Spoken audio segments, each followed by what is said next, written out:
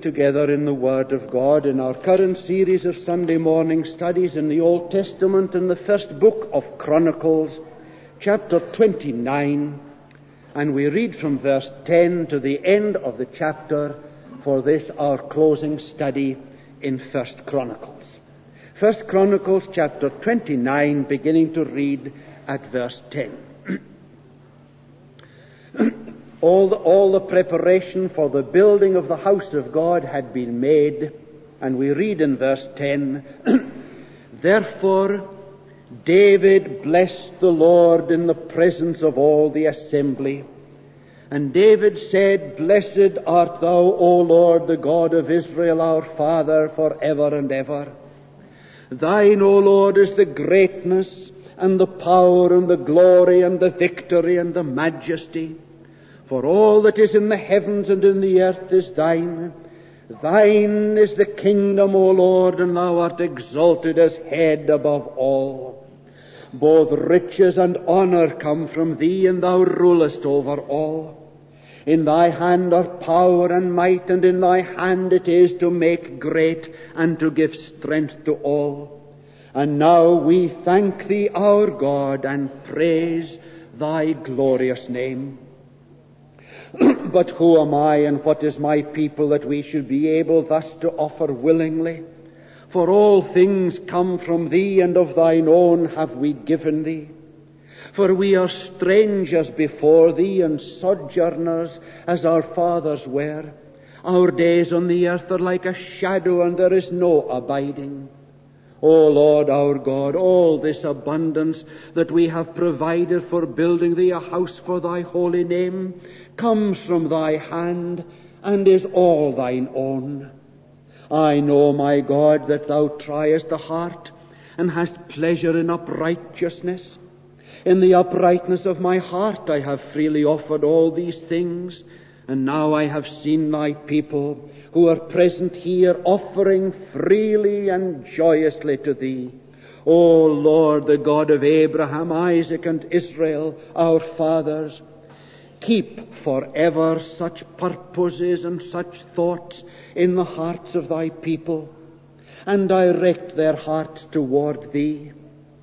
Grant to Solomon, my son, that with a whole heart he may keep thy commandments, thy testimonies, and thy statutes, performing all, and that he may build the palace for which I have made provision.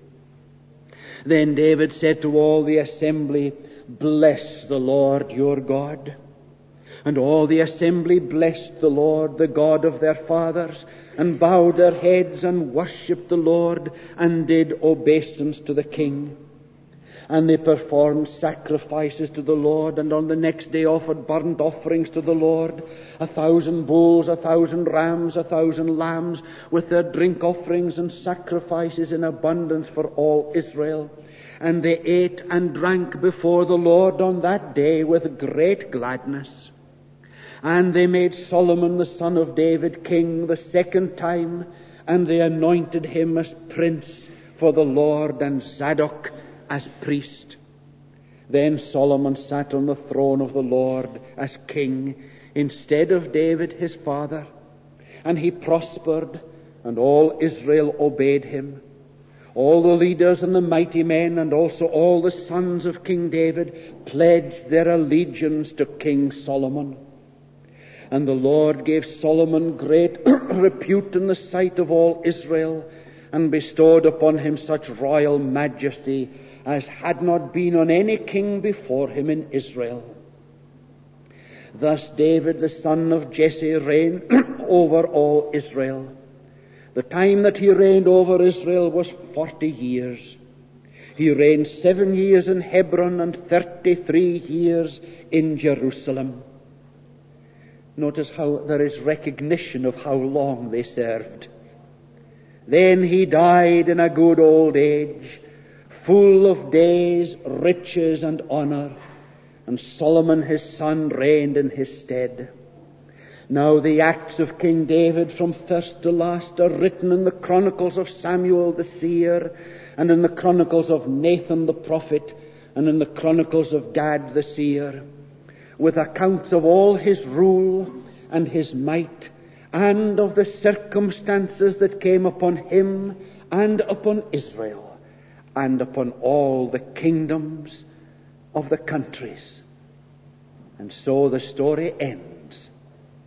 And we say Amen, and may God bless to our hearts such a reading of his word.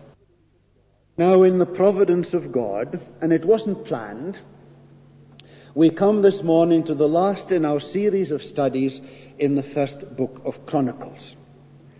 And in the course of this week, while preparing the letter, the minister's letter that will eventually go out with the annual accounts of the congregation, I found myself thinking back to the end of the sermon last Sunday morning and to certain passages of Scripture that we did not have time to look up and to read. And the context, of course, was then, as it is now, David's provision for the building of the house of God, which work was to be done by Solomon his. And in chapter 29, from which we read earlier in the service, in the second verse, we found David saying, I have provided for the house of my God so far as I was able. The New Translation said, I have provided for the house of my God with all my strength, or with all my might. And then when we move down to verse 5 of that chapter, at the end of the verse, we find David saying, who then will offer willingly, consecrating himself today to the Lord? And David, the leader of the people, called upon the people to give thanks, to bring their offerings, and to bring themselves. And of course, in all the area of offering and service, it is very, very important that we should begin by giving ourselves to the Lord. And this, of course, is the New Testament pattern as we find it expressed, for example, in Paul's second letter to the Corinthians, chapter 8, and the first 5 verses. I will read them to you. He says, we want you to know, brethren, about the grace of God which has been shown in the churches of Macedonia. For in a severe test of affliction, their abundance of joy and their extreme poverty have overflowed in a wealth of liberality on their part. For they gave according to their means, as I can testify, and beyond their means. That is, they gave what strictly they weren't able to give. There was a real sacrificial element in it. They gave, as I testify, beyond their means, of their own free will, begging us earnestly for the favor of taking part in the relief of the saints, and this not as we expected, but first they gave themselves to the Lord and to us by the will of God. And I'm very aware, perhaps on an occasion like this, when we have spoken publicly of 3 of our elders, how true this is of so many here, not only elders but others, who have not only given themselves to the Lord, who have not only served the Lord. You have given yourselves to me as God's appointed leader of the work, and for this I am immensely grateful. The debt that I owe to those who have supported me is beyond all calculation, and I acknowledge it publicly, and I believe with all my heart that my debt to many of you will be gloriously manifest on the great day when we all stand before the Lord. This ministry could not have been without the prayers and the support and the love of those who gave themselves so willingly and so sacrificially to the Lord, to his service, and to his minister. And then in this chapter in Chronicles, chapter 29, as we look at verses 6, 7, 8, and 9, we see there that the people responded to David's call for dedication, and they did so, verse 9, with a whole heart.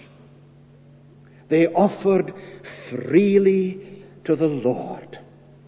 And the passage above all that I wanted to refer you to last Sunday morning, and there wasn't time to do it, was a passage that makes me chuckle, and always makes congregational treasurers chuckle when they read it, because it's found in the book of Exodus chapter 36, beginning at verse 2.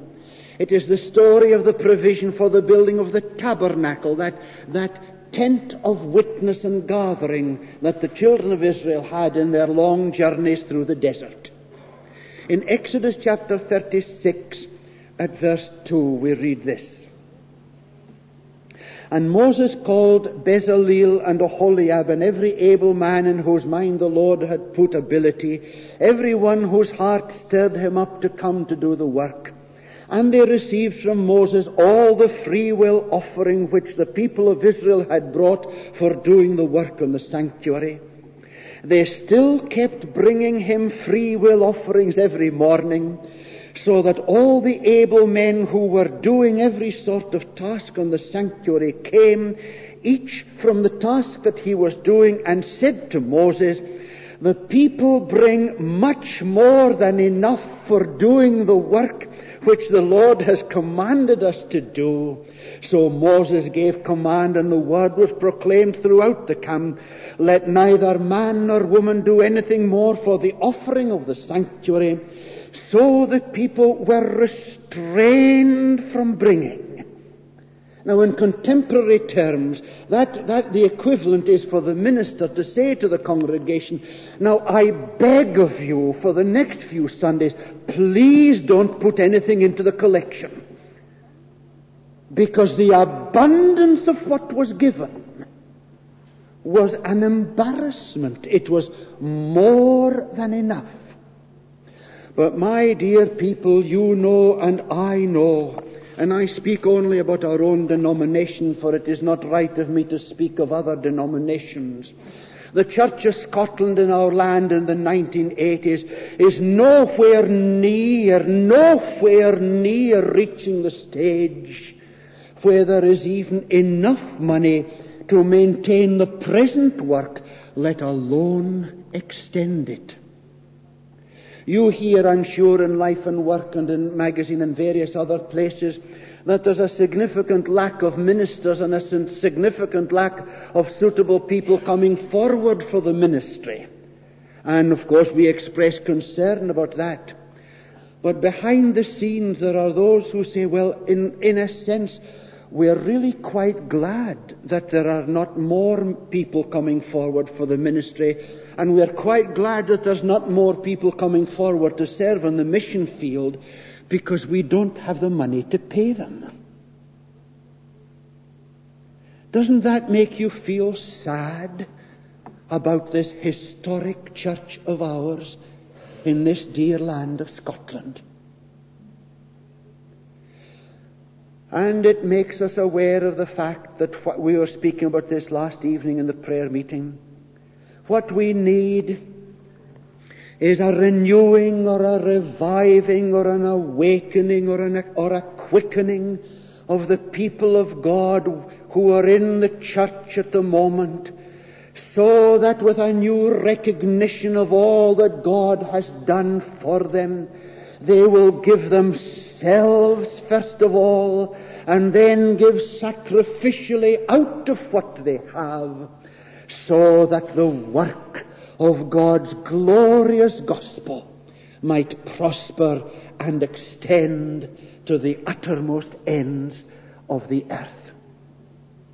Now, this story that we're reading in 1 Chronicles chapter 29 and expounding it in this way was recorded by the chronicler to encourage and to urge on the children of Israel who had returned to their own land and to their own city of Jerusalem after 70 years of exile in the land of Babylon.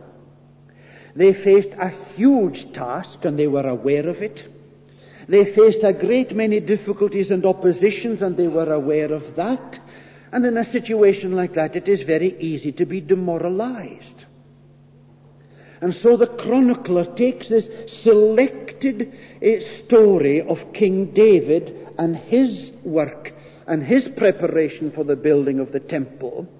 And the chronicler says to them and to us, see what they did in the past.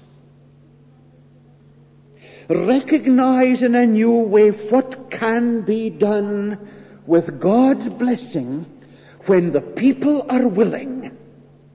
See what has been done. See what can be done. Now go to it. Oh, you say, preacher, we're beginning to see the significance of Chronicles. Yes, I see the significance of Chronicles far more clearly than I did at the beginning of this series of Sunday morning studies.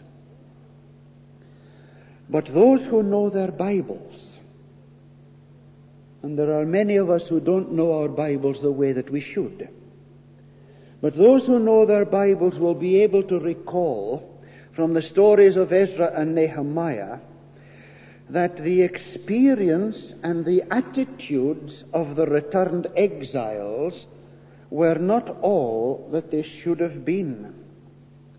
They started well, and then they seemed to lose both vision and motivation, and they had to be challenged by God's prophets. And these prophets had to preach some very unpopular sermons. Preachers often have to. And I took time in the course of preparation to turn to the sermons of two, perhaps, of these prophets. And away over towards the end of the Old Testament, you come to the prophet Haggai. And in the first chapter of Haggai, at the second verse, we hear part of the sermon. Thus says the Lord of hosts, this people say the time has not come to rebuild the house of the Lord. Then the word of the Lord came by Haggai the prophet. Is it a time for you yourselves to dwell in your panelled houses, while this house, the house of God, lies in ruins? Now therefore, thus says the Lord of hosts, consider how you have fared. You have sown much and harvested little. You eat, but you never have enough. You drink, but you never have your fill. You clothe yourselves, but no one is warm. And he who earns wages to put them into a bag with holes. Oh, you say, yes, it's inflation. No, it's not inflation. It's unfaithfulness to God. Thus says the Lord of hosts, consider how you have fared. Go up to the hills and bring wood and build the house that I may take pleasure in it and that I may appear in my glory, says the Lord. Look, said the prophet, consider your dedication to your own houses and families and compare that with your dedication to God's house and God's work. And I turned over then to the very last book of the Old Testament, to the book of Malachi, and I read there in chapter 3 at verse 8. Oh, this must have been a very unpopular sermon. Will a man rob God? Oh, you say, surely not. Yet you are robbing me. But you say, how are we robbing thee, O God? And God replied, in your tithes and your offerings. Verse 10, bring the full tithes into the storehouse, that there may be food in my house, and thereby put me to the test, says the Lord of hosts, if I will not open the windows of heaven for you and pour down for you an overflowing blessing. Every time I read that verse, I think of the welcome social to me as the new minister way back in 1956, when Evelyn Sloan, representing the women's organizations of the congregation, at the end of her speech said, and my prayer for the ministry just beginning is that God will open the windows of heaven and pour out such blessing that there will not be room enough to contain it. And my heart just warmed within me, and something in me said, oh yes, God, please do it. But you see, the abundance of God's blessing, materially and spiritually, is related to and dependent on the reality, both materially and spiritually, of our commitment to God. Is it not very, very easy to let our own human interests and our own human expectations take first place in our lives? But our Lord Jesus Christ said, seek ye first the kingdom of God and his righteousness, and all other things will be added to you. But I believe that it is only as we see and recognize the greatness of God and the generosity of God in his grace toward us that we begin to give ourselves to him. And so in the last section and the last lesson that we're learning from Chronicles, we have in the passage that we read earlier in the service from verse 10 down to the end, a word from God to his people at a time of change, especially looking to the future. And in verses 10 to 13, and some of you will say, oh yes, this is the passage you said last Sunday was too difficult to preach on. Well, I say it this Sunday again. This passage is far too great and far too profound to preach a sermon on. But in these verses 10 to 13 of our chapter, we have David's worship. This was really the basis on which he led his people, the basis of worship. I suppose we could describe these verses 10 to 13 as a marvelous doxology. And we'll see in our study in Romans tonight several of Paul's great doxologies. And we'll say tonight, but we can say it again, it used to be a good fashion or practice in the church, especially the evangelical church, that on a whole variety of occasions people would sing the doxology. Praise God from whom all blessings flow. Praise him all creatures here below. Praise him above ye heavenly host. Praise Father, Son, and Holy Ghost. But we don't sing doxologies nowadays, do we? Maybe it's my fault. I should maybe make you sing doxologies more often. Maybe at the end of a communion service, instead of singing a hymn, we should simply stand and the minister should say, now let us sing the doxology, without giving the introductory words, because we should know it. Praise God from whom all blessing flows. And I can't help feeling and others would feel the same, other ministers feel the same, that to a great extent, even in the evangelical church, we have forgotten the essentials of worship. And the essential, the heart of worship, is to give glory to God. Oh, you say, preacher, we're ordinary folk, we don't know how to give glory to God. Well, get a Bible marker and put it in at 1 Chronicles 29, and from time to time, in your own home, when you're all alone, sit down and open your Bible and read these verses, 10, 11, 12, and 13 of 1 Chronicles chapter 29. That's giving glory to God. Read it through, and at the end, you might be feeling very spiritual and say, Amen, hallelujah. On the other hand, you may use very ordinary language and read through these verses. Well, you know, God, it's true.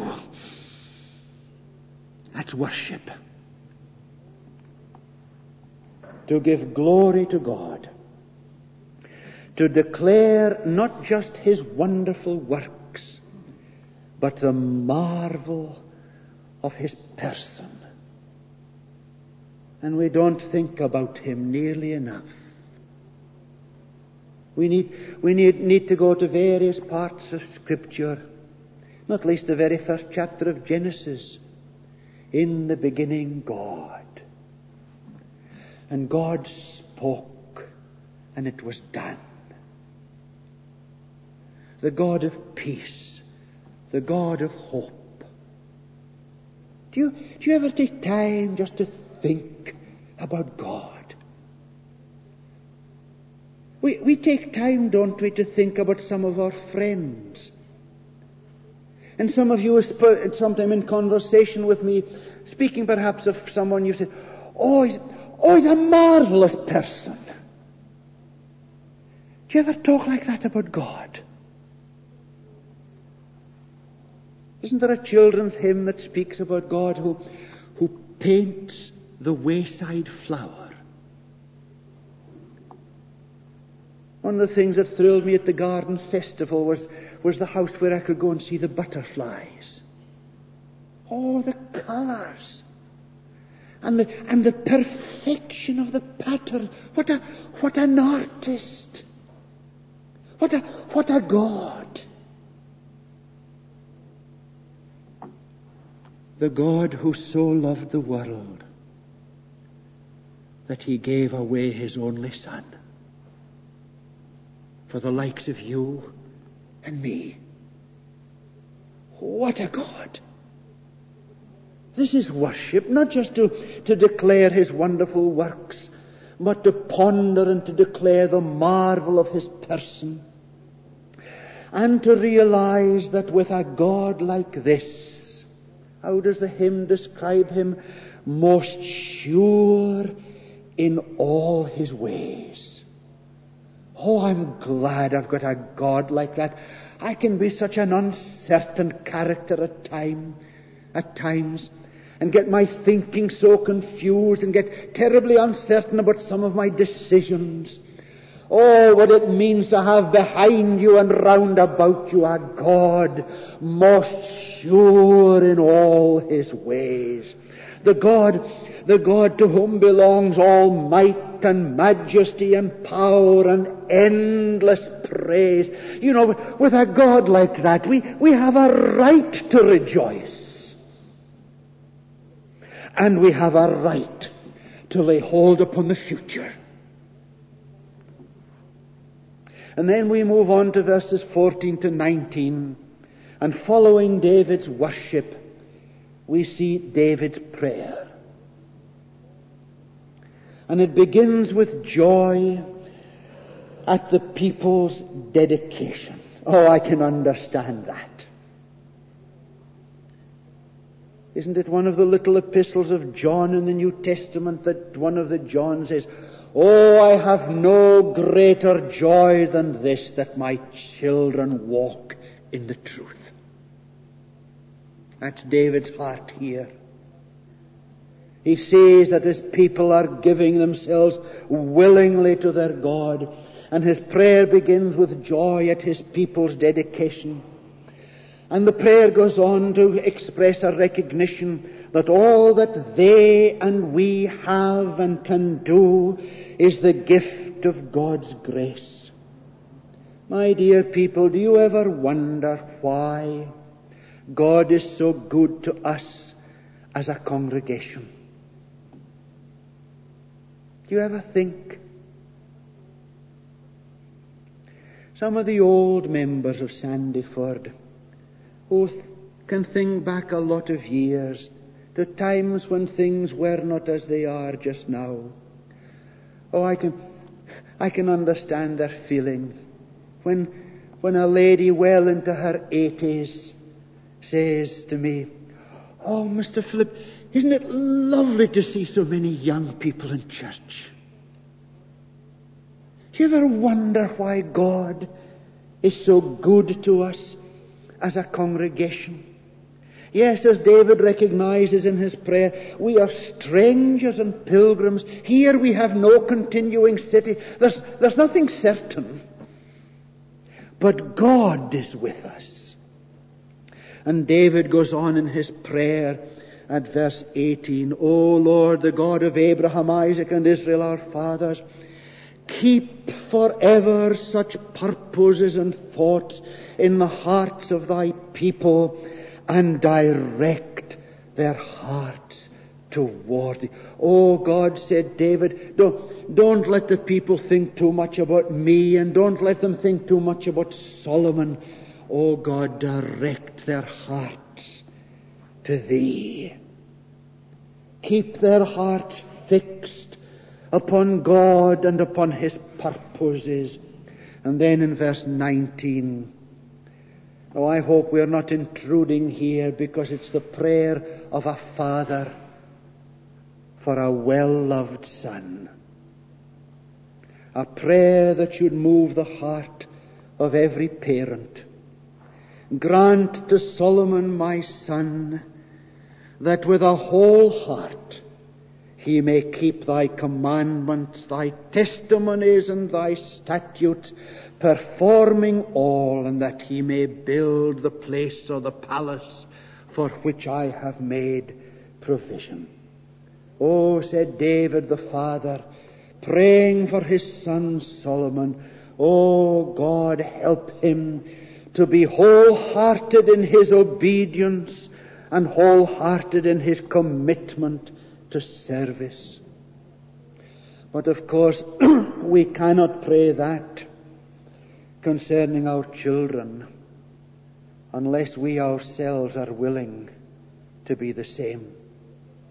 We cannot really pray honestly that our children will be more spiritual and more committed to God than ourselves, because our influence and our pattern of life will have had a very significant effect on them as they have grown up from childhood through adolescence to maturity.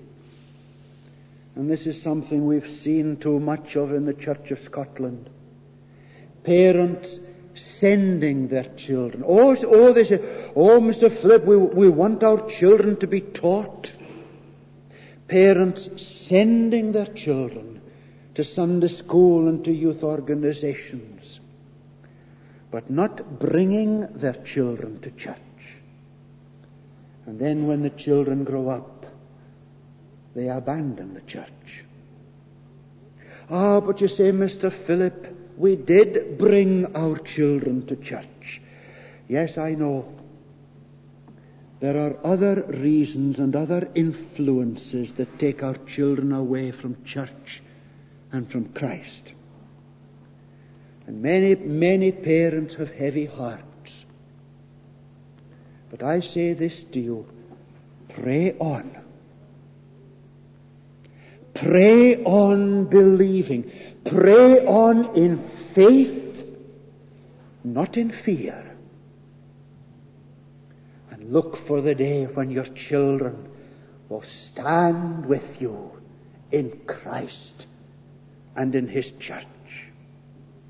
We hurry to the end and simply point out that in verses 20 to 22 of our passage, we read there of the people's dedication to God.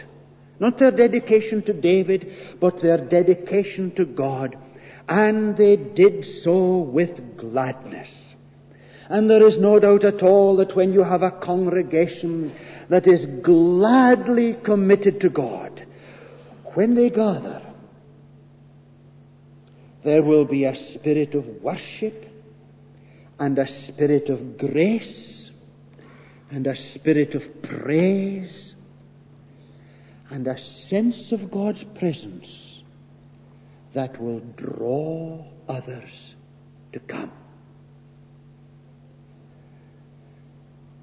I turned up in my Bible this morning that verse in Zechariah chapter 8 verse 23, where the prophet speaks of a time coming when people from all sorts of places will say, "Let us go with you, because God is with you." That's witness. In verses 23 and 24 we read of the people's dedication. Their dedication, or their commitment rather, to their new king and to their new leader. And that really must have rejoiced David's heart. David abdicated. And Solomon was the king. Solomon was out front. David took a back seat. What a man he was. Takes grace to do that. And David's heart rejoiced. And Solomon was a different personality from David. He had a different work to do. But he was God's man for that time. And he deserved the commitment and the loyalty and the prayers of God's people.